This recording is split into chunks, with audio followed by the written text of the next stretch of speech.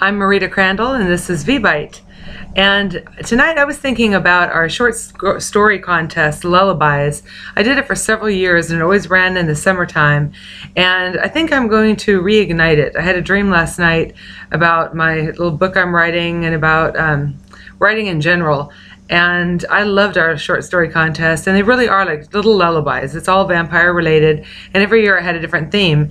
So if you want to check out some of the stories, we had some excellent entries, and the winning, you'll look if you go under lullabies in the bricks on my homepage, it says lullabies. If you go there, you'll see all the winners of all the contests, and definitely read those because they're, like I said, really amazing. But I would definitely delve deeper as well because a lot of the submissions were very good and makes for some fun bedtime stories to ignite your imagination so you can have some really crazy dreams. All right, we'll see you tomorrow night on VBITE.